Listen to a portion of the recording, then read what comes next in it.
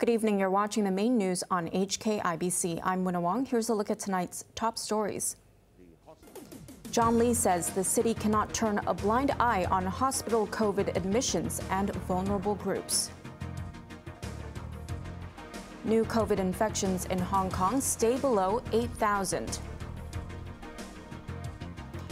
And the city roasts on its hottest September day on record.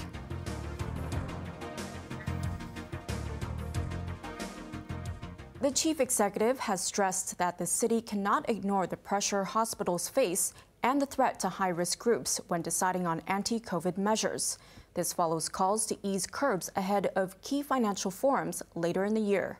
Maisie Mock reports. Health experts have suggested that COVID cases in Hong Kong peaked last week. But responding to calls for the city to open up further, Chief Executive John Lee said the government cannot turn a blind eye to hospitalization figures and protecting vulnerable groups. The hospital has already cut 30% of its service in order to deal with the COVID epidemic. And also, the high-risk groups are under real threat to their health and to their life, because vaccination rate for these high-risk groups is still unsatisfactory. So whilst we are very conscious of ensuring that society can go back to day-to-day life as freely as possible, economy to grow, and competitiveness to be ensured, we have to balance the need with the risks. Calls for a relaxation in COVID curbs comes as Hong Kong prepares to host 2 financial forums later this year. The government-organized FinTech Week, starting on October the 31st, clashes with a similar event in Singapore. A global banking summit organized by the Monetary Authority takes place around the same time. When asked whether Hong Kong would ease quarantine measures to avoid losing out to the Lion City, Lee was non-committal. He said the COVID situation differs from place to place, and Hong Kong will adopt measures that meet its requirements. Bloomberg has reported that Standard Chartered Chief Executive Bill Winters will attend the banking summit. Maisie Mock, HKIBC. Members of Hong Kong's COVID-19 expert advisory panel have reportedly been ordered not to express conflicting opinions. We welcome, of course, different opinions, and we always exchange views freely. But we also want to inform the public of decisions that the government made clearly and precisely, so that there will be no mixed messages, so that people will not be confused with what government wants to do and the rationality behind the government decision. Sources told the South China Morning Post that the 6 specialists on the panel were given house rules in black and white. They were encouraged to explain the government's COVID measures, but refrain from expressing contradicting views. The article added there were tensions between government officials and some panel members on lifting COVID restrictions. New COVID cases in Hong Kong have continued to fall, but health officials warn that the danger isn't over yet. Chloe Feng reports. Although there were more social gatherings during the 3-day Mid-Autumn Festival holiday, COVID cases dropped for the 5th consecutive day to 7,218, including 151 imported infections. Health officials suggested that the drop may be because some people were reluctant to be tested during the festival. They said despite the decline, the number of cases remains high and could stay between 7,000 and 8,000 for another 2 weeks. Another 343 people with COVID were admitted to hospital, taking the tally to 2,885, with 52 in critical condition. 10 more patients lost their lives to the virus. One was a 52-year-old woman who died when her cancer worsened. On an encouraging note, the condition of a 10-year-old boy in Princess Margaret Hospital has improved. The youngster, who previously suffered from epilepsy, can now breathe without a ventilator. and officials will arrange a brain scan. With classes resuming after the long weekend, a total of 2,886 cases were reported from 991 schools, 23 of which were told to suspend some classes. Chloe Fong, HKIBC. Hospital Authority Chief Executive Tony Ko has tested positive for COVID. He last went to work yesterday and has not traveled abroad recently. Ko found he was positive through a rapid antigen test this morning.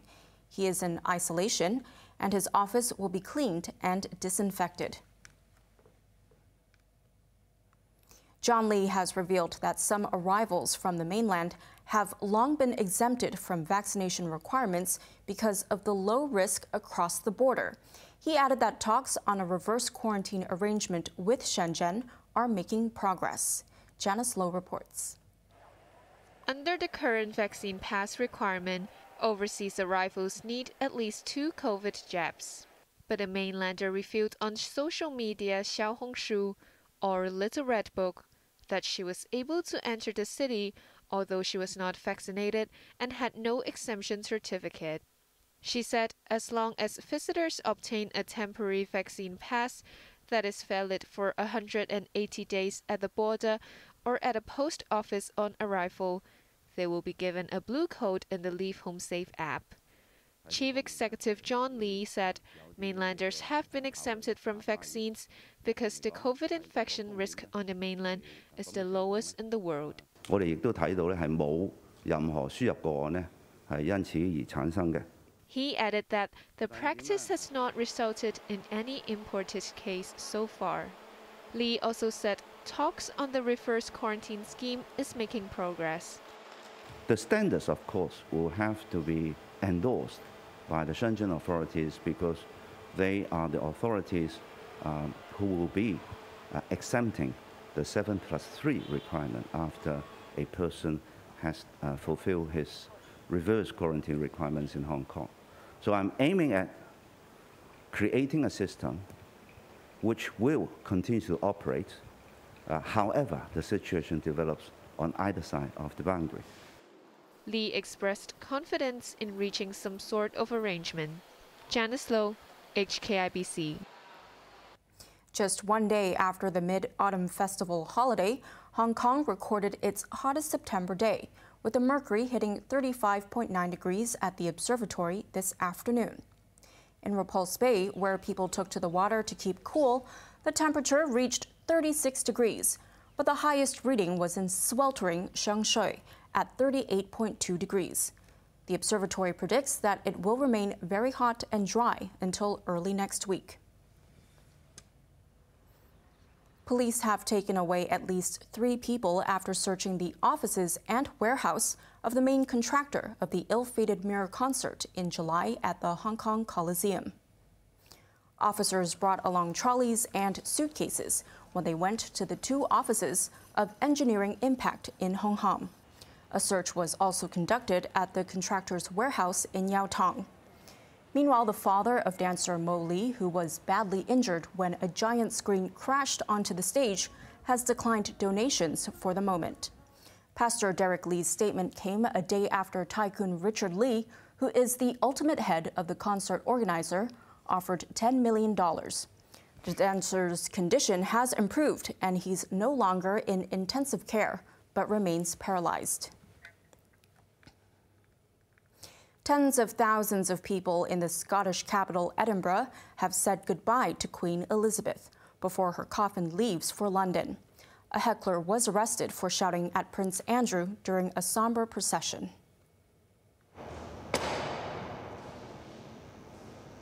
The silence was piercing at St. Giles Cathedral in Edinburgh as the Queen's 4 children bowed their heads during a vigil.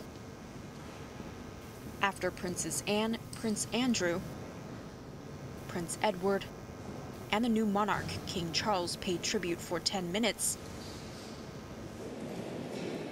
the public were invited to show their respects.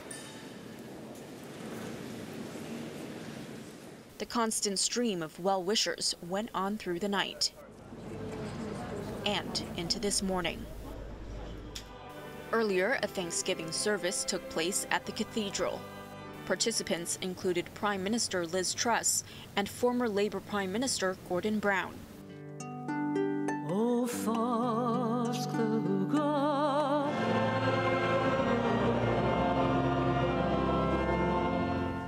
For everything there is a season and a time for every matter under heaven, a time to be born and a time to die, a time to plant and a time to pluck up what is planted, a time to kill and a time to heal, a time to break down and a time to build up. Meanwhile, London is fine-tuning preparations for the next leg of the Queen's final journey. Elizabeth's coffin arrives in London later tonight, and she will lie in state at Westminster Hall until her funeral next Monday. While people across the country and the world mourn the end of an era, the Queen's death has also led to scab picking on controversies surrounding her family.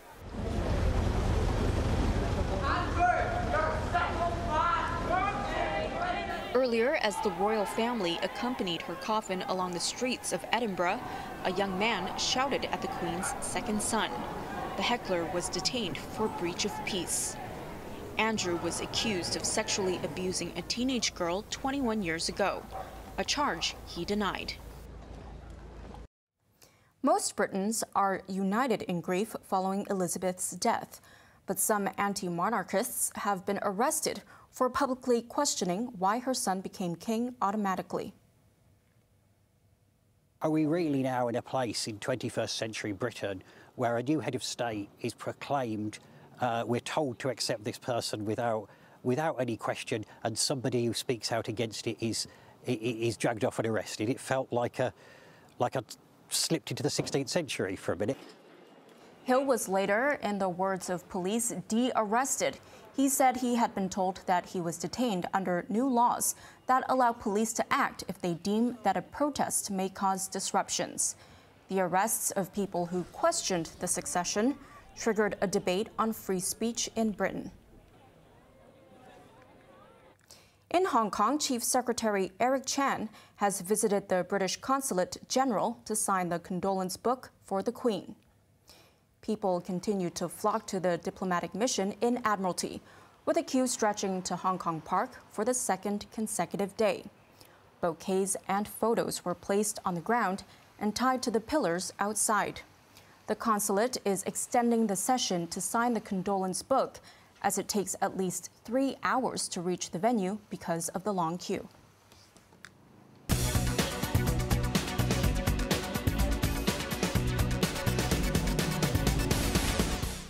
Major Hong Kong banks are offering higher rates for long-term deposits in a bid to secure funds. HSBC, BOC Hong Kong, and Standard Chartered are paying more than 2% for deposits of at least $10,000 for between 6 months and a year. The higher rates are only available to those who apply online. The move came as the Hong Kong Interbank Offered Rate, or HIBOR, rose after the United States raised its rates. The 1-month HIBOR, a key rate for mortgage loans, has climbed to 2.01%, while the 3-month HIBOR is now at a 14-year high of 2.79%. A look at the markets now. The Hang Seng Index closed down 35 points. Top 10 active stocks. Wuxi Bio was down $13.30. Tencent down $2.20.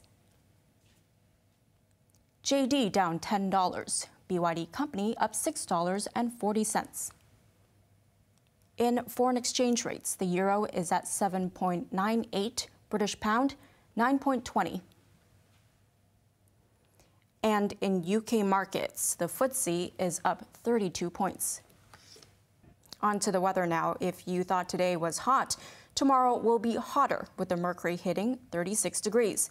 It will also be hazy and very dry. Some conditions until the weekend. Now let's take a look at the weather around the world.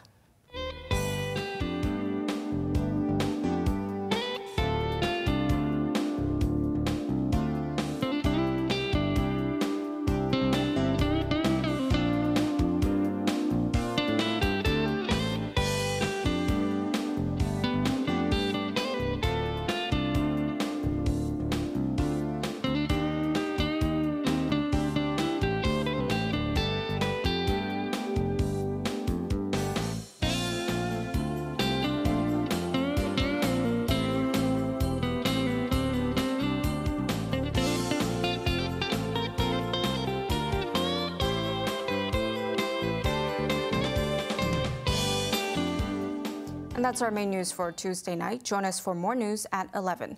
I'm Wynna Wong. Good night.